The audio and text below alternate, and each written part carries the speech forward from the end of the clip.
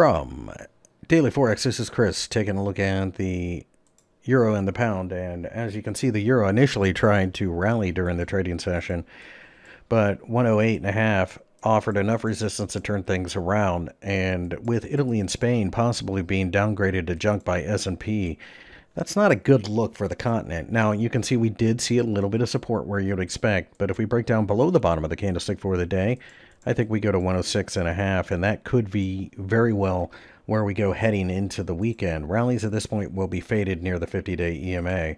The British pound tried to rally, but this is an ugly candlestick. So at this point, I think you just fade short-term rallies. If we break down below the 122 handle, then it's likely we go to 120. I have no interest in buying the British pound at this point, as the UK is still going to be locked down much longer than the US.